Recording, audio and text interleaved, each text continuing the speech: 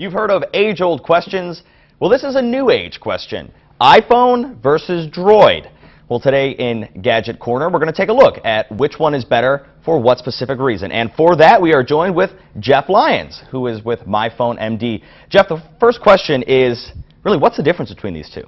Well, entering the holiday season, the top of everyone's wish list, you could check online. All the gadget sites are ablaze with the fact that people want smartphones. And so the options you need to look at aren't necessarily manufacturer, not necessarily carrier, they are operating system. And today we've brought some devices that run iOS and also some that run Google's Android. Okay, so there's two different operating systems. There's iOS, which means iPhone. Correct. And then there's Android, which is Droid. Yeah, absolutely. And of course, there's some other players. 2 years ago, we would have been talking about BlackBerry. Unfortunately, they've sort of fallen off the map into a black hole, so to speak. Secondarily, Windows Phone 7 is making a great push. Some Nokia devices are coming out that are running it. Initial reviews are great. But really, this season, it's going to be iPhone versus Android. Okay. And so some of the differences that we could discuss today revolve around things like battery life, things like display size, things like display quality, and of course the app ecosystem. Okay, so let's start with one. Tell me the pros of an iPhone. The pros on the iPhone is simply this. You're going to get the slickest user interface available. Android has matured, but the bottom line is that the iOS interface in its many iterations across iPad, iPhone 4S, iPhone 4 is the slickest, without a doubt, most responsive user interface ever on a phone, and there's no arguing the point.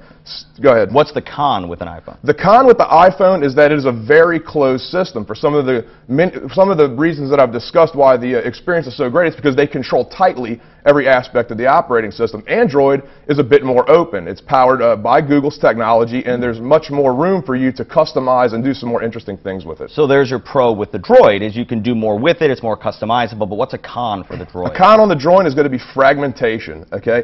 Apple manufactures the hardware, they manufacture the software. The Android software now has massive market share, but it's across literally hundreds of devices. We can hardly keep up at myPhoneMD because they're launching something new every 2 weeks running that operating system. Okay, so if you had to pick, I mean, would you say one is better than the other, or would you simply say they're different? I think it's a matter of preference. Personally, if I'm going to put a phone in the hand of my grandmother, or if I'm going to give one to my son, I'm going to go with something iOS. Literally, my 3-year-old can pick it up within 5 minutes with no instruction, can be playing Angry Birds. Right. However, if I'm going to be going with somebody who's a little more tech-oriented, who's into maybe the open source software movement, or wants the ability to customize indefinitely, Android's going to be the best decision. All right, now where is the difference in price compare? Sure.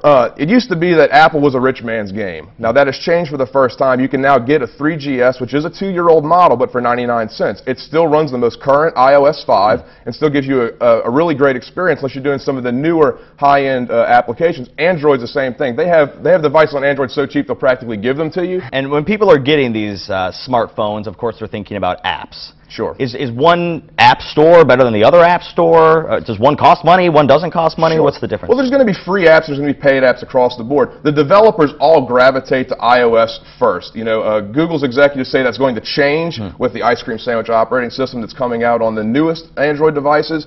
But when it comes to applications, Apple has over 500,000 available. Google's catching up, but for the same reasons I quoted in terms of openness and closed systems, Apple vets every app very, very, very strongly. And with Android, just this week, we've seen 15 instances of apps carrying malware. All right, so you say you like the iPhone better, but really, it kind of depends on preference there. So thank you so much for joining us today, and we will be right back after this.